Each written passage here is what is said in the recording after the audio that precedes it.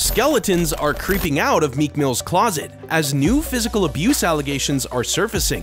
According to a former close friend of Mill, the Philadelphia rapper was severely abusive to Nicki Minaj during the course of their 2-year relationship.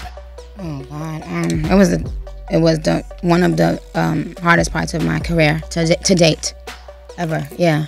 The abuse allegations from the source are serious. Meek allegedly treated Nicki like garbage during their relationship between 2015 and 2017, and they were constantly in explosive arguments. That was one of those things that he shouldn't have done, and I told him before he did it.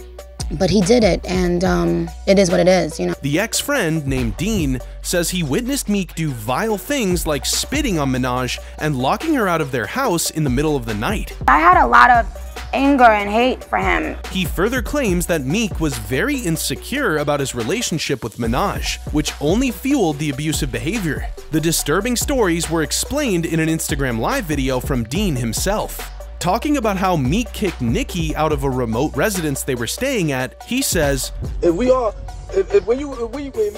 from Philadelphia, man, y'all already know what's up with me and Meek, man. Man, I put her out in the woods. We was all the way out Jersey somewhere in the woods. Nigga put her out the house, it's dark and shit. I had to go out there and get her. She cried right here. Am I lying, Nicki? The abuse allegedly took place between 2015 until the end of their relationship in early 2017. But at the time of the breakup, Nicki was tight-lipped about the abuse. Because of the way he handled the breakup publicly. And I know he was hurt, he was like, look, this was my first time being in love, and I didn't know how to handle it. Sources reported in January 2017 that Meek and Minaj were fighting on and off for a little while about a few topics that upset Nicki. They had a bigger fight and then called it quits, the source said. It took 3 years for Nicki to even mention Meek's abusive behavior, first speaking out against him in 2020. Following a very public Twitter spat between the estranged pair, Minaj claimed that Meek filmed himself beating her up, and also said that he physically attacked his own sister and mother.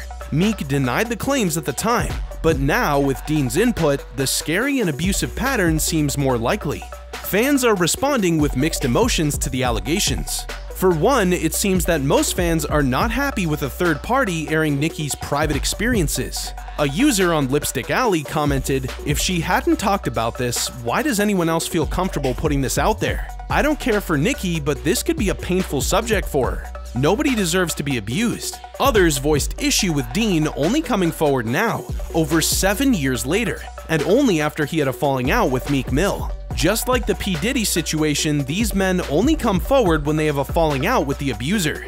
Where was Dean's concern back in 2015 and 2016, when Nicki was allegedly getting abused? A third comment echoes, that lady has moved on from him.